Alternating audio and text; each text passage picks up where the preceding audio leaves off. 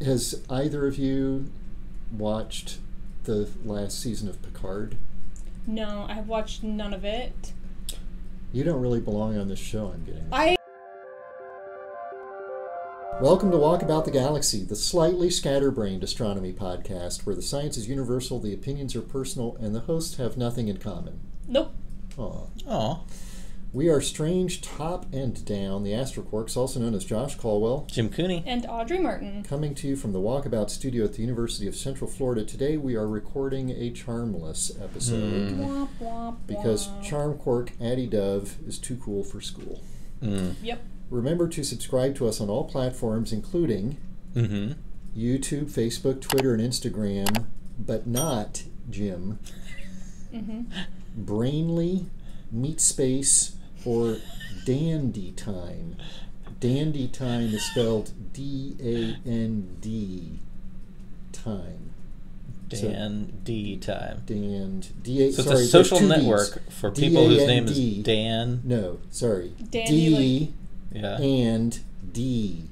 Oh. Dandy. Dand. E-D time. Dandy. I don't know how to pronounce it. I think that's gotta be real. Which one is real? This is the question for you. Only one is real? Yeah, Brainly, Meatspace, or Dandy. Dandy. Is the meat space M-E-E-T or M-E-A-T? A-T. M-E-A-T. M-E-A-T. So. It's gotta One be, of those That's- is real. It's That's gotta be porn. Dandy. D&D time. Yeah. Meat space is real.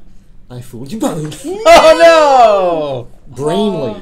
Brainly is real, and I made up Meatspace and D&D So time. you made up a social media platform and tricked us by pretending you didn't know It's how how to it's pronounce pronounced. it. And what's Oh, this I know, thing? that's just I don't know. psychology. I've never seen it before. Yeah. Oh man. I just know how it's spelled.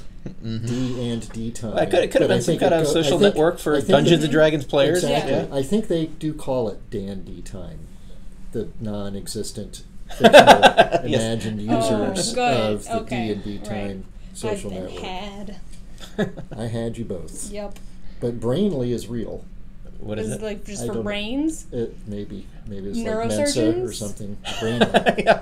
Brainly. You can contact us anytime at wtg@ucf.edu with questions, compliments, and to find out how to get a cool Walkabout t-shirt like Downcork Audrey Martin is wearing right now. Our Stumper today, it's not my favorite Stumper, but we're going to go for it. It's interstellar travel. Ooh. Science I like it. fiction, you know, always figuring out ways to get people from point A to point B, usually just like Magic. magic wand. Yeah. There's a little bit of magic in your choice here because suspended animation is one of your options. So think of that movie with, was it Jennifer Lawrence? And Chris Pratt? Yes. Yep. I wanted to see that, and I got it shot wasn't- down because it was supposed to be not good. It wasn't good. I saw a re-edited or like a trailer for a re-edited version where That's it's much better. where it's a thriller. It's so much better. Oh. So the premise of that movie is there's like an interstellar colony ship, and some people are accidentally awakened prematurely. Mm-hmm. So your question is, actually though, which would you prefer? Have a life on, you're not the only ones, but like if you're on an interstellar colony ship, going to an unknown planet, there's no movie theaters or Starbucks at the planet. Right. There is on the ship. Okay? With, I don't know, 1,000 people or something, let's say, on your ship. Do you want to be alive and live your life on the ship, or do you want to be in suspended animation and live your life on the great new planetary frontier? Do the people alive on the ship ever get to see the new planet? No, the voyage is longer than a human lifetime. Ah, that makes it tough. That makes it a stumper. Yeah. Yay. I think I would want to be asleep and then wake up at the new planet. At the new frontier. So Yeah. you're frontier, you're pioneers. Yeah, I think so. something Although like I that. would definitely have FOMO, like just about Oh, missing really? out on all the fun All the life. times that Well- were happening around me while I was in suspended animation. Okay. But imagine, I mean, your choice is like, if you're in suspended animation, then in the version of the Stumper, there's going to be 1,000 people also in suspended animation. Right. So you might miss out on some people's fun, but you're going to have your whole group of people. Right, to for sure. settle the planet. Yeah, definitely, Okay. yeah. Really, honestly, to die probably in the first week, but Probably, but what a week. yeah. What about you, Jim? I guess it depends on why I'm on the ship in the first place. You have to be on the ship. If I have to be on the ship because like the Earth is blowing up or something, and we're going out there, then I want to just live on the ship. Okay. Under what circumstances does your answer change to the other? Well, I mean, why the hell am I on the ship in the first? If I'm on the ship in the first place just because I want to go to a new cool place, and I don't want to live on Earth anymore for some reason, I just want to move, then I want to be in suspended animation and get to the place. Do you want to go to a new cool place? Maybe. Florida's getting tough. It's hot. But not really. No, I mean, I'd prefer to stay on Earth. Okay. Probably. But, Right. That's you. This is a question Right. for you. It's not for hypothetical non-you. It's for you. Well, no, I'm saying, but like in the case where I am a different person who wants to go to a different planet. No, that's not what the Stumper is. It's you. No, I'm Jim, saying, is Earth Cooney. in peril or not? Earth? Is it in peril? Am I on a don't colony see why ship it because I have no matters. choice? Why does it matter? It's still you. Yeah. You have to be on the ship. You personally have to be on the ship. Okay, then I'm living on the ship.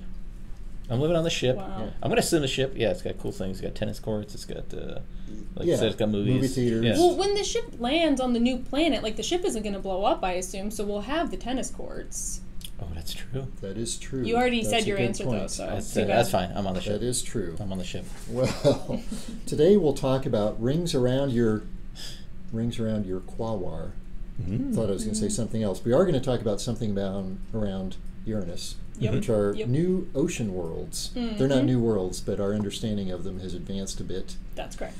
And tiny black holes. Aw. But first, babies. this episode of Walkabout the Galaxy is brought to you by Moore's Law.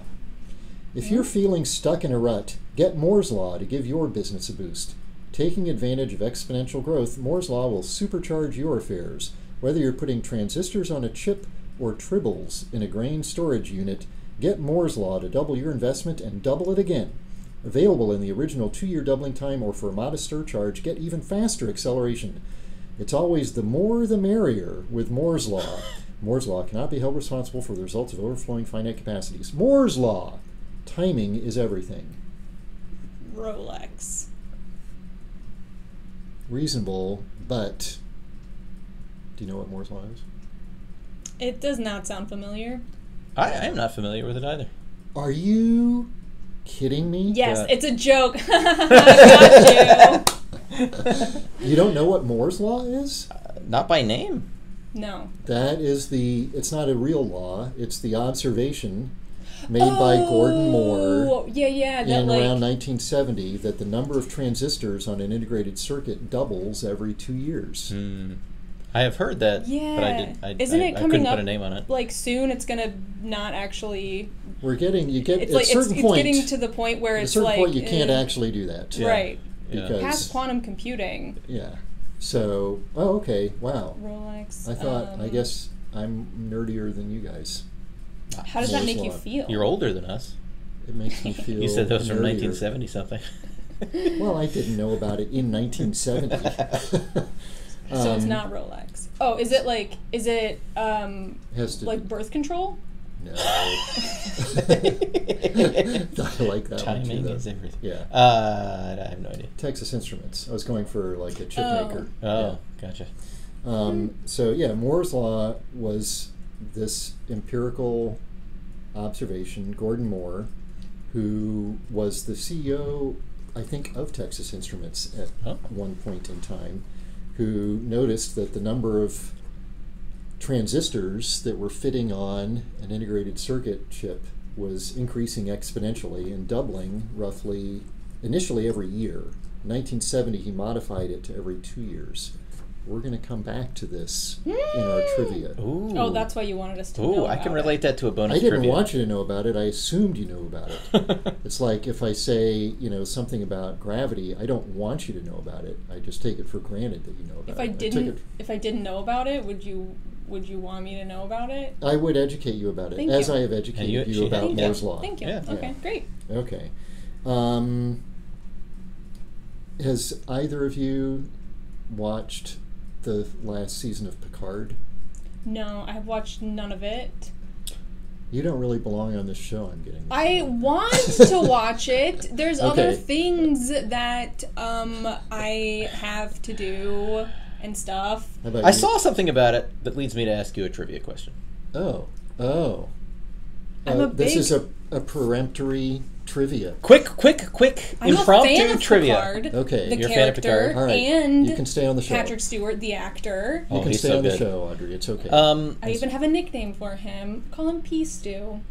I follow Sorry? him on Instagram. Pea Stew. I follow him on Instagram. Oh, he Pea has, Stew, right. Yeah, he has a lot of. He has an Instagram? He does, and He's much older than we are.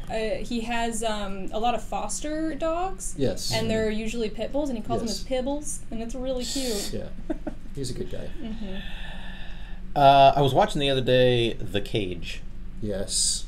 the original The original pilot for Star Trek, the original series, and in whom Majel Barrett stars as, or Number one. co-stars as number one. Yes. So, Josh, I think you're going to know the answer to this. This is just for our listeners. Okay. In Majel Barrett's lifetime, You're saying Major or Majel? Majel. Majel was Cool. Majel She was the- Barrett. she was the played Nurse wife Chapel. of- She was married to Gene Roddenberry. Gene And she Roddenberry. also provided the voice for all the computers, like the ship computer voice. Oh, You're And she also- ruining the question. Oh. Who did the No, computers? that wasn't it. It But it was was going to be Majel. this. There have been in her lifetime. There was I'm grouping here 9 incantations of Star Trek. Okay. Here I'm grouping together the original series movies, the Next Generation movies, and the reboot movies Okay. as three things, and then 6 series. Can we name them? Original series, Original series, Next Gen, Next Generation, Deep Space Nine, Deep Space Nine, Enterprise, Enterprise. Discovery. Wasn't there That was like after. Wasn't there like After a what? Like After Majel Barrett. in During Majel Majel Barrett Barrett, yeah. animated series. The animated series. Yeah. Wasn't there and- like a Voyages or something? I said, didn't I say Voyager? I don't think you said Voyager. Voyager. So that's 6. Okay, yeah. Got one. So my Good question was, My daughter's gonna be really mad at me for skipping Voyager. in how many of those did Majel Barrett Okay. All of them. show up? Was it all of them? And how many of those 9 incantations of Star Trek did she play a part? Okay. All right. Sorry for getting carried away there. The answer is all of them. The reason I brought that up, by the way, is she was not the computer in most of Picard, but she did show up as the computer in Picard episode 3 or season 3 in one of the episodes. Yeah. I mean, posthumously, of course. Right, She died in right. 2008, I believe. Yeah. Also, she played Deanna Troy's mom in Right. Next Walks Gen. Troy. Oh, okay. Yes. I watched Next Gen. Yeah. Well, you've seen Majel Barrett then. There you go. Sure have. What kind of show is this again? Astronomy. Okay. We like Star So Trek. our first our first topic is about the rings around Quaoar. So this we have mentioned before, but there have been new observations. So Quaoar is an awkwardly named dwarf planet. I'm trying to figure out whether it's a I can't remember if it's a centaur. I believe it's a centaur. Oh, I Which thought is- it was a Kuiper Belt object. I don't. Oh, maybe it is. But it's way out there. Okay, then it's a Kuiper Belt Yes, object. it's a Kuiper Belt Okay, object. thank Yeah. you. Yeah, so that's an object beyond the orbit of Neptune. Mm-hmm. And it's, a dwarf planet, which means it's big enough to be round. Ish. The force of gravity has deformed it into a spheroidal shape. Right. But it's not so large that it is gravitationally dominating its realm of the solar system, hence the dwarf terminology. And it has rings, so there's been a few of these distant, smallish objects. That right off the bat blows my world It up. still is very surprising. I'm flabbergasted that something that small. I mean, we've seen things even smaller than that with rings, but Well, that's crazy. not much smaller, because they're in these small, what I would call small bodies, like not planets. The rings that we're most familiar with are around the giant planets: Jupiter, Saturn, Uranus, and Neptune. And Jim and I, at least, are old enough that we sort of, in our early days, thought of rings as like the leftover stuff from when you made a giant planet. And when you're making a giant planet, it's like its own mini solar system, why they have so many moons. Right. You have all this, you have a disk around right. the Those planet. moons are all in the forming. same plane, and they're all orbiting the same direction.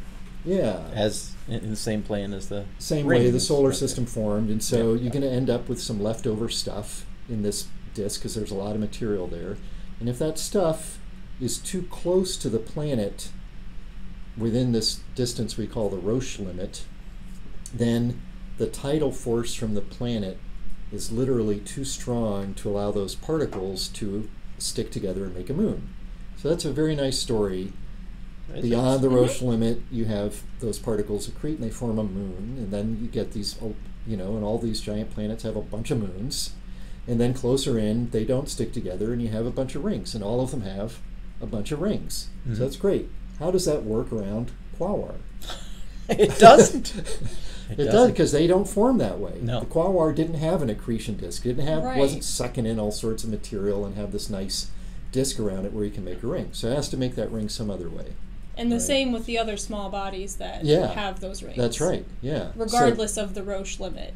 That's right. Okay. Forget about even the Roche limit, Yeah. which is, so just getting to Jim's point, it's like just them having rings at all is weird. Right, right. Then you get to what you just mentioned. The Roche limit. Yeah. So how could you make a ring without that accretion disk? Well, one way is you have a little moonlet around it. So you can imagine that these small objects may be formed in pairs. And so then something hits one of those two things and shatters it. And then you have a bunch of debris around the other one. That's fine. Okay. Mm-hmm. But then if you're outside the Roche limit, that stuff shouldn't eventually like hang out. It should go away or get together. Right. But it shouldn't hang out in a nice ring. How fast does it have to go away? Fast. Like, Yeah, like, honest. like 10 years or like 10,000 years or So 5 minutes? the dynamic. So that's a good question. Thank you. That's me stalling for time. But it's to definitely make up a not. good It's answer. not minutes or hours. It's not minutes or gonna be- hours, and it's not billions of years. Right. And what are the processes to move those things around? So like the individual particles get pushed around Sure. by collisions with each other and by gravitational interactions and by solar pressure if they're small particles. Mm-hmm. And the collisional spreading time scale depends on how long it takes them to orbit that central thing. And that's going to be sort of like a daisy type. Days, D-A-Y-S, Oh, I like hyphen daisies. Y. I was imagining like Time a scale. daisy orbit where it kind of goes Yeah. in and out and in and out. So they're colliding, and that causes things to spread out. So rings should spread out over time, and you end up with just sort of random debris that ends up hitting the central object or Right. flying off into space. So those things haven't happened around Quaoar. And it has two rings that are well outside this Roche limit. So do you want to You tell could us buy what the a Roche wa- limit is? Well, it's that. I think I sort of You said just it. did. Yeah. Inside of that, things like to spread out. Outside of that, things like to conglomerate. Yeah. Basically, or I say spread out. I just mean sit there as a ring. Hang out as a ring. But so these two rings. First of all, I have questions about these rings. I'm blown away. But are these two rings in the same plane? Whoa, that would be insane if they aren't. I What? believe that they are approximately coplanar. Coplanar. Are there rings that aren't coplanar? Barely. So there are some rings have some inclination, but pretty minimal. So the rings of Uranus, there are some of them that have some little inclinations, Like a degree or two, or like a degree or a fraction of a Okay. degree. Yeah. Okay. I mean, I could believe if there was just one ring, you could sell me the story that like there had been a very recent Mm-hmm. collision or something like that, and that the debris just hadn't had time to spread But out yet. two? But two of them, I'm It's not too much of a I'm not coincidence? buying that. Because I think, I mean, for Kuiper Belt objects, I think I've read enough like dynamics papers that say that binaries are pretty common. So finding a binary within the Kuiper Belt population is, it can't be that strange. And there's a lot of these, like, binary objects that are kind of conjoined. So even things that we see as singular could be binaries as well. So the material it's not surprising that the material is there. It's just surprising that it's hanging out in a ring form. Yeah. So they don't have tight constraints on the orbits. So they're assuming, their modeling is basically assuming that it's coplanar. If it were wildly different, I think that would show up in the data. So how do they see these things from stellar occultations? So by seeing the blip of star as it passes behind the object and it passes behind a ring, the star dims and comes back. That just gives you like one point in that ring's orbit. Right. So then how do you know it's a ring instead of a moon? Well, you see it multiple times with multiple stars or from multiple telescopes which are seeing a different point along that path. Right. And so everything seems to point to both of these things being continuous circular rings all the way around the object, around Quaoar. So they've got this now 2 rings, Q1R and Q2R. They're both outside the Roche limit. And I think we had mentioned before that for them to be sort of inside the Roche limit, they'd have to be made of like cotton candy density type stuff. So you've spent half a lifetime studying rings of Saturn, more particularly, but tell me.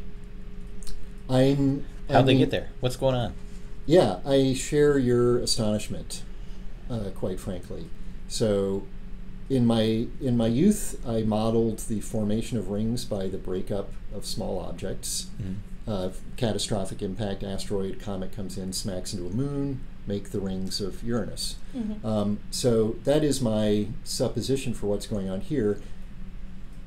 That implies this thing had 2 moons in a coplanar orbital system around Quaoar. Okay, that's already a little bit stretching funky, it a little bit, yeah. Right. Then you can find these rings. They're outside the Roche limit.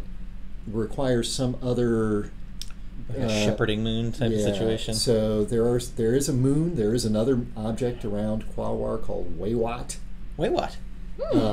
And there can be resonances or perturbations from Watery. There's also apparently a resonance between Q1R and the rotation of Quaoar itself. And these resonances basically are like a periodic gravitational kick of the ring particles. And so as they're like trying to spread out due to their collisions with each other, if they're getting the right kind of periodic forcing from something else, like a moon or the non-symmetric gravitational field of the central object, that periodic kicking can push back against that natural tendency for it to spread. So probably something like that is going on. Why they're not sticking together or glomming together more and maintaining their existence as a nice continuous ring, I'd have to quit my day job, go back to my old day job to try to figure that one out. But it's pretty cool. Weird. Yeah, pretty cool stuff. Yeah, it's so strange. I don't know, I just was like, oh yeah, there's rings around like Chirinclo. Chirinclo. Yeah, and why not? I don't know. Why not? Yeah. But that's super, super strange. Yeah, that's super strange. I imagine over time we're never going to get a picture of these, right? Because Quaoar is so never far away. Say never, but we're never not in our lifetime. Yeah. But we will. We should get better data about that. I was actually impressed looking at this paper. I mean, I didn't read it in any great detail, but they can even kind of tell the width of, by how much the stars dim. It's like the width, and like there's like a central part that's denser and the outer. I mean, they can tell a lot about the structure of these rings. I imagine, obviously, over time, the more we look at these, the better we'll know. So just to throw some numbers on there before we move on, these rings are like 4 or more Quaoar radii away from Quaoar, and the Roche limit is like 2. So they're well beyond the Roche limit. Wow. The rings themselves are like a few kilometers to 10 or 20, with one at some locations being as much as maybe 60 kilometers. wide with some structure that they've been able to see. So these are like some of the rings that we see around Saturn, like the F ring of Saturn, and Uranus, the object of our next discussion. Yes. Well, Uranus's moons. How many? In total, 27. Oh! But we're going to talk about the largest 4 that may have briny oceans deep beneath their crusts. We're very comfortable. Yeah, we're very comfortable with the idea liquid of like water. You mean? That's right. We're very comfortable with like, you know, Enceladus and Europa. The idea that there's an ocean on them, but yeah, we might have an ocean even further out in the solar system where it's a lot colder. It's just, yeah. I mean, for all intents and purposes, it might as well just be infinitely cold. I mean, it's not like exactly. It's not absolute zero, but it's so far from the melting point of water that it kind of might as well be. Exactly. If you're that cold, it's like turn it down another few Kelvin. What difference does it make? Right. But for Enceladus, you said, "Oh, we're comfortable with Enceladus," but I'm like, we would not. I mean, I think we did get other data that shows there's water underneath the surface of Enceladus, but the reason we really suspected is like, oh, there's geysers blasting out of Enceladus. I'm not comfortable, by the way, with Enceladus. Because I think before that discovery of those geysers, I think nobody would have thought Enceladus is liquid. You know, so we have like proof. There it is. You can see the steam coming out of Enceladus, and even knowing that, people had to like really go to all sorts of mathematical contortions to come up with a way to explain how it could be warm enough for there to be liquid water on Enceladus. So what the hell's going on Uranus? How did they manage around Uranus? Moons? Yeah, so for Europa and Enceladus, well, at least Europa, tidal heating is the big, I'm good with. Yeah, is the big reason, you know, there's the moon itself is stretching as it goes around its planet, but apparently that's not what's going on. So the heating mechanism for the Uranian satellites isn't tidal. What they think is it's the decay of aluminum from when these moons first radioactive decay from when these moons first came together is still the heating mechanism that is keeping the water and not ice. So this challenges my preconceived notions of how much radioactive stuff there just was in the solar system. Yeah, totally. And they did a lot of modeling, and a lot of the data in this new study came from Voyager 2. The images that's so on the long surface, ago, right? Yeah, so images of the surface plus new spectral data. So people have started getting excited about the Uranian satellites, and they've been looking at some spectra, and what they've found is that there could be evidence of ammonia or ammonium on the surface. Oh, antifreeze. Exactly.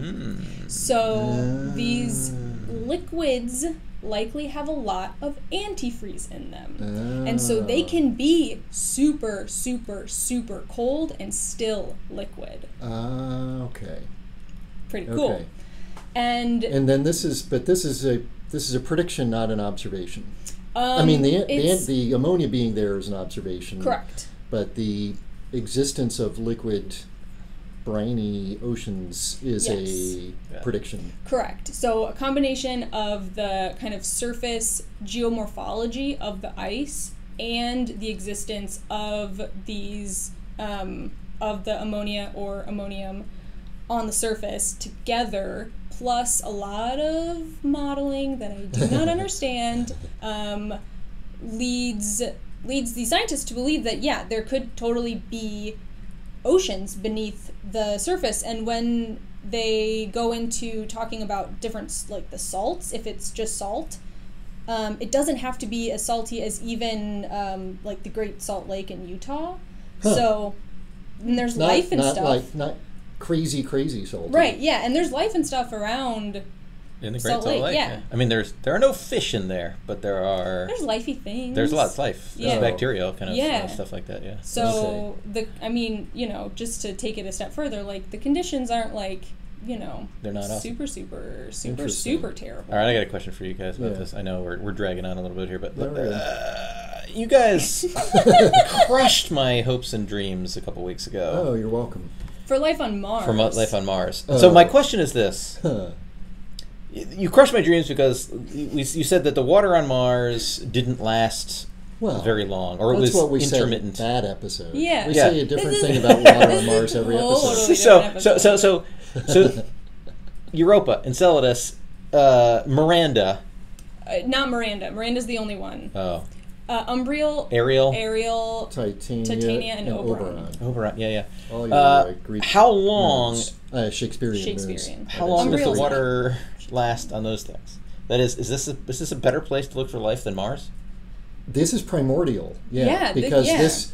Yes. So this is age of the solar system water. Mm-hmm. Yes, as you know, it takes a lot of heat to do a phase change. So it's easier to keep something molten than it is to melt. Right. So you have to have it start molten, and then you can keep it molten if you've got your antifreeze going and your aluminum radioactive decay and that sort of heating. Right. I guess if I thought about the heat source, I mean, that's a source. Radioactive stuff is there from the beginning and will slowly decline. Mm-hmm. Right. So if that is the heat source, then that would make sense that it's been around. The original, And so they're saying that the residual oceans, because they are freezing out gradually, right? The residual oceans have an upper limit thickness for Ariel and Umbriel of 30 kilometers and 50 kilometers for Titania and Oberon. Like, oh, that's so tiny compared to those moons. But on the Earth, it's like, what? 1 kilometer. Averaged over the ocean, averaged over the whole surface of the planet. Yeah, there might be more water in those places than there is on Earth. We think about Earth as like, oh, we're the water world, but it's actually very thin layer. Not much water, at least on the outer part of the planet by bulk. Yeah, cool. Interesting. Right. Well, because you have renewed my enthusiasm for life. Thank you. We crushed your hopes, and now we brought them back to life. That's right. So, and we're, at some point in the hopefully not too distant future, there'll be a new mission to Uranus. Yeah, exactly. That's an orbiter. Yeah, and that was a really cool thing that the study went into, was what are the measurements that are going to be needed to detect these different types of oceans, and depending on if it's super salty or there's ammonia or whatever, there's like different things that they can test, and it's super there cool. are ways they can test. You can also see if the outer part of the moon is decoupled from the inner part, so it's sort of a shell that's floating. Well, our trivia before we get to our black hole story has to do with Moore's law, which, as I mentioned, describes the doubling of the number of transistors on integrated circuits approximately every 2 years. Transistors replaced what? Vacuum tubes. Vacuum tubes. So I won! Yes. Let's go. The first general-purpose electronic computer, ENIAC, which is an acronym, used vacuum tubes instead of transistors, which had not yet been invented at that time. By the end of its operation, ENIAC is one of these giant contraptions. How many vacuum tubes did ENIAC have? So you think of the vacuum tube like a transistor, and a transistor is like a bit, right? So you can think of it that way to sort of give your a way to wrap your mind around that question. How many vacuum tubes? It'd be sort of like if you thought it was a 500 megabyte ENIAC was a 500 megabyte computer, then you would say there's 500 million bytes times 500 million times 8. So that number of vacuum tubes. So that's a way to approach that question. Okay. And then the second part's going to be when was the first integrated circuit created? There's two types. There's something called a hybrid integrated circuit, but the ones that we're using are called monolithic, which was created a year or two after the hybrid. So we'll come back to that after we hear about black holes. Black holes. Here's the title of a popular science article about black holes. tiny primordial black holes could have created their own Big Bang. Dun dun dun. Dun, dun, dun. And so this was an article, by the way, suggested to us from one of our longtime listeners, and it sounds very sexy. It sounds like there's going to be... We have different definitions of sexy. Yeah, maybe sexy isn't the word here. It sounds very in-your-face, awesome, kind of, but it's really a little bit more prosaic than that. It's very interesting to a cosmologist. Usually when we're talking about black holes, we're talking about the deaths of big stars, stellar mass black holes, they die, or supermassive black holes, the big giants that lurk in the hearts of centers of galaxies. But there is a potential third kind of black hole out there, primordial black holes. So right after inflation in the very first few gazillionths of a second of the universe, things are a bit crazy, and it's very conceivable that you would form a whole bunch of black holes over a whole huge range of sizes. So obviously, we're not collapsing stars. There are no stars yet here in the first fractions of a second in the universe. There's not even matter, really. Well, there's matter, but it's... there's not atoms. There's not atoms. Are there protons? And are there quarks? Well, it depends on when you're talking about. So in the era between the end of inflation and nucleosynthesis, you have the formation of things like protons and neutrons. And in that era somewhere... you can easily get, if you get one region of space that just happens to be a little denser than this. I mean, it's already really dense everywhere. But if one region is a little denser than the other surrounding regions, it might get dense enough to just collapse into a black hole. Because all you really need for a black hole is crazy density, a very, very high density. You don't need a ton of mass. You just need whatever mass you have to be shoved into a really tiny region. How long is inflation? How long does that last? Inflation lasts 10 to the minus 35th of a second-ish. Oh, so you call it an era, but it's like... yeah, our eras get much shorter I mean, it's funny, in cosmology, usually you're interested in billions of years. Yeah. Or 10 to the minus 35 seconds. Yeah. So this is very early. And nucleosynthesis, which is when you make the first helium and lithium kind of things, that happens... at about 2 or 3 minutes after the Big Bang. So you're talking about this region in between. First couple of minutes of the universe. First couple of minutes of the universe. Almost any density perturbation can cause... It's like this crazy, chaotic sea of mass energy. Right. And in that, it's like people trying to get into a Taylor Swift concert. in all of that, you might end up with so many people on top of each other. Really? Absolutely. Did you go see her? No, because you can't get a ticket to that. Are you kidding me? So I know some people. You do? And those people, if they get... they're in all their mad jostling. Sometimes you get tight knots of people. Gets so intense, or the density gets so high that boop, there's a little black hole. There's a little black hole. A mini black hole. Mini black hole. Actually, these sometimes they're mini, sometimes they're not so many, right? So there's the nice thing about these primordial black holes. Potentially, we don't know that they exist, but if they do, they probably exist over a huge range of different masses. So from the tiniest masses, like 10 to the minus 20 kilograms, all the way up to big solar mass kind of black hole. So that whole realm of possibilities, and it's interesting because it's possible that those black holes, by the way, there's still some people who think maybe those primordial black holes are dark matter, right? So maybe if you have a whole bunch of those that are the right size, you made a whole bunch of those things, can't see them. I thought tiny black holes. Yeah. I thought they evaporated quickly. Right, they do. So if you make a bunch of black holes, the various dark tiny energy. Well, not exactly, but that is what's playing the role in this. I like it. Yeah, I mean that's how I feel about dark energy. But that is what this article is about. Is about if it depends on what the masses of these little black holes are. You're right that there's. Stephen Hawking predicted back in the 1970s that black holes will eventually evaporate. This thing, Hawking radiation, it's called, right? That they'll shoot off little tiny particles, and that causes them to lose mass, which causes them to slowly decay away. Normal black holes we usually talk about, that takes forever. Right. It's inversely. How long that takes is related to how big they are, and for big black holes, that happens very, very, very slowly, like For a solar mass black hole, it would take something like 10 to the 69 years or something like that. Like, that's a lot of years. Way, way, way, way, way longer than the age of the universe, of course.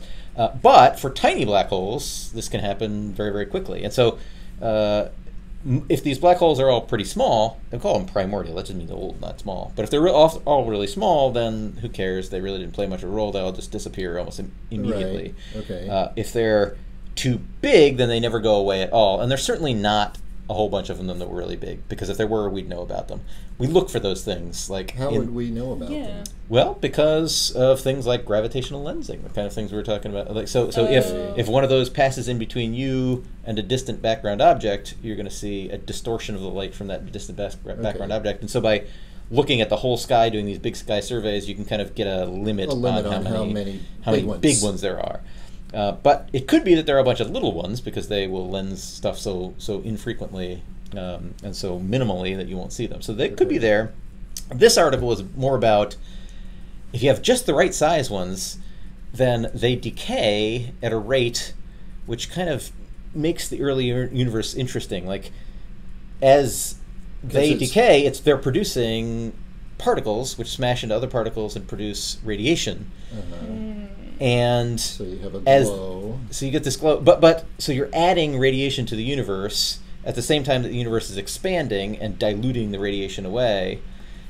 And so you end up with this very nice balance of, I'm losing mass, but I'm gaining radiation in such a way that you kind of have this cosmic stasis. Okay, that sounds like the opposite of the Big Bang. Yeah. Like, I thought the whole idea of the Big Bang was it wasn't. So here's the thing. State. People use the term Big Bang for anything very loosely these days. I don't like it. Could use it for like the opening of a new car dealership. Right. So this doesn't.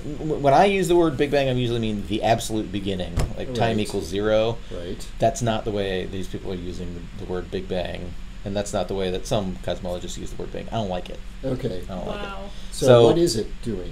How would you write this headline? You started with a headline that you disapprove of the headline. I disapprove of the headline. Primordial, so ancient. Yep. Black holes that could be over a range of sizes, including mini. Yeah. Did something interesting. Yeah, they changed the dynamics of the very early universe. And does this produce any observable signature? Potentially. So it might produce a signature, in a bunch of ways, but the most obvious might be in gravitational waves. So there are going to be primordial gravitational waves. This from the early universe. As everything's shaking around in the early universe, you produce this background of gravitational waves, which expands with the universe and is still out there. Well, those people pouring into the Taylor Swift concert stadium, the stadium vibrates. The stadium vibrates, and it's still vibrating today, and we can sense that. Everything's going to be about Taylor Swift. It's all about Taylor Swift, T-Swift from now on. And so, unfortunately, the gravitational wave observatories that we currently have, LIGO and so forth, are not able to detect those kinds of gravitational waves, because they're old and they're of a longer wavelength since they've spread out because the universe has expanded. So you need a big observatory. So you need a much larger observatory. Space-based. Ooh! And guess what? We're thinking about doing that. So that's in the works. It's called LISA, right? What is that? Laser Interferometry Space Observatory or something like that. It ends with an A. LISA. Not LISA. Yeah. From the European Space Agency. Right. And that's going to be, LIGO's arms were a couple kilometers long. These arms are going to be a couple million kilometers long. Does it help that it's in space? Because there's a highway next to LIGO. It helps and hurts. It helps and hurts. It's very hard to do things in space, but they, the people building LISA, which by the way is not going to launch, you told me, for till the 2030s, late 2030s at the earliest. Why would it take so long? It just takes it takes a lot of money, it takes a lot of time. There's still I'm sure there's still some engineering stuff they have to figure out. Sure. This would involve 3 spacecraft. Yeah. As you said, very far apart, orbiting the sun in formation, shooting lasers at each other. Right. And they're so far apart that you can't actually shoot it at each other. You have to shoot it at like where the next one's going to be when the light gets there, because it's like 2 or 3 light seconds separation between the spacecraft. That's amazing. And then inside the spacecraft, they have these like perfect reference masses. Right. That are just floating in free fall. Inside the spacecraft, because the spacecraft is getting pushed around by like solar pressure and other things, and so you have to shield these precious masses inside from that. Yeah. They did a proof of concept of this. That's insane. They did a proof. They launched back in, this is 8 years ago now or something like that. They launched a proof of concept thing where it was in one spacecraft rather than 3 separate spacecraft, and they were only inches apart rather than... But it worked. They were able to have these little masses that are basically in perfect free fall around the sun, which is what you have to have. The separation of them was like less than the size of an atom. Yeah. The positional it's like 0.01 nanometers or something like that, 1/10 of an angstrom. Yeah. Or something. I don't understand. It's so it's going to work. And so eventually, if we get LISA working, when we get LISA working, it may be able to detect these primordial gravitational waves. Then what will we do? Then we'll say, why will we be happy or excited or interested about that? Just because now we know a little bit more about the early universe. I mean, isn't there some there's a model that predicted this may have... I mean, is it going to tell... It's going to tell us how popular Taylor Swift was or something, right? I mean, I'm actually liking this metaphor. I mean, it's like going to tell us, did these primordial black holes form, which has to do with something about all of that chaos as everybody was pouring into the Taylor Swift concert stadium. Right.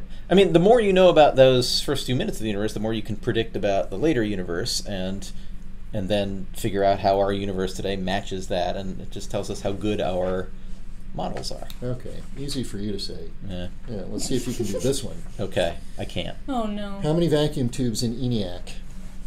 A vacuum tube is like a bit, right? So my first computer was the Commodore 64. Oh, I loved the Commodore 64. It has 64,000 bytes. So whatever 64 times 8 is 512,000 bits. How big are these tubes? They're fist size, something like that? You can pick them up and replace them and stuff. They're individual components. I don't know how big. They might not have been fist size, but they weren't microscopic. No, they might have been. I don't know. They plug in. They have electrodes. They were evacuated glass tubes. Okay, I'm thinking about it in a more practical way, like how many can you fit in a giant room? Yeah. Well, that was the limiting factor. That's why feel like we needed to get the transistor invented. Yeah. I'm gonna say like 5,000. 5,000. I'll say 500. Audrey gets it. Nice. Yes! All right. 18,000. 18,000. Pretty good. Not too far off. That's there more were than also 7,000 crystal diodes, 1,500 relays, 70,000 resistors, and 10,000 capacitors in ENIAC.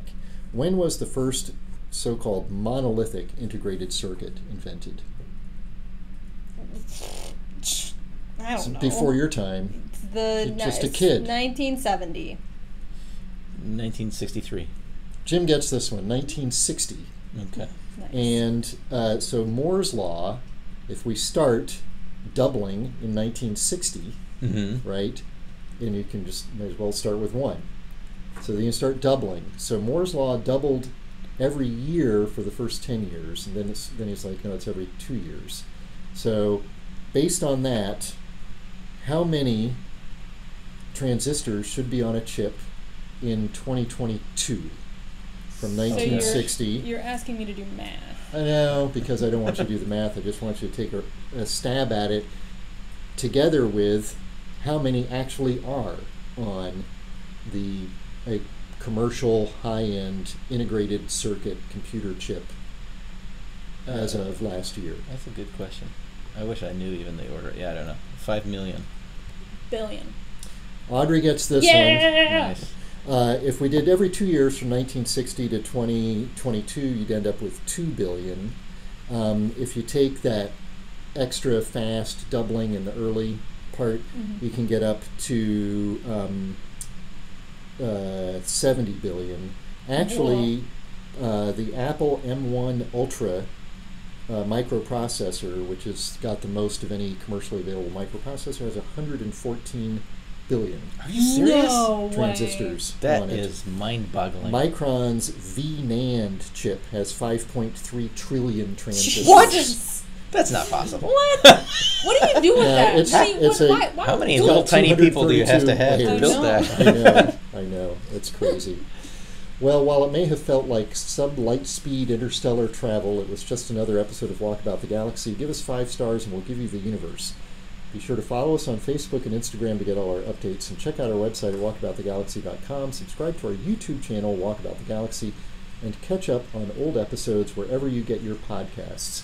Follow us on Twitter at walk_the_galaxy. And ask us questions via the ancient technology of email. That's wtg@ucf.edu. Our theme music was composed by Richard Jurisic. Production assistance is provided by Logan Basinger. Thanks to our listeners in Perth, Australia, and around the world. Stay safe. I'm Josh Caldwell. I'm Jim Cooney. And I'm Audrey Martin. We're the Astroquarks, signing off until the next episode of Walkabout the Galaxy. Swift. Swift? Taylor. Oh, nice.